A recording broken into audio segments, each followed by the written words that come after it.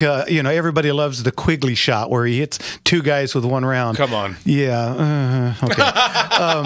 It's entertaining. But, what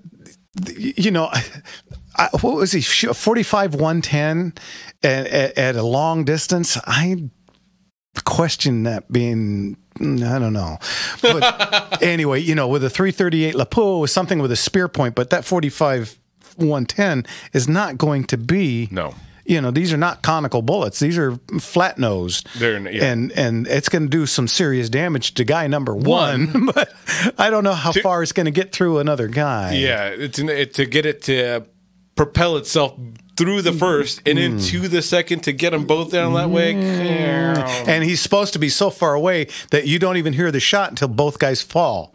So, I mean, he's got to be quite a distance. Yeah, 1,000 yards away. Yeah, that's what I was thinking. And so, he's going to be aiming, about 80 degrees upward. Compensating for a wind and rotation. Kind of like shooting a punt,